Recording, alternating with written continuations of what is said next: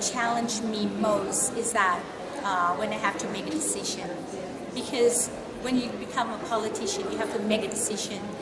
You have to go either way, left or right. And for me, I was told and I learned all through my life is that there is no such thing as right. This is very right, this is very wrong. They're always two-sided. You have to really hear both sides of the story at all time. And I find this is very fascinating. This is very challenging.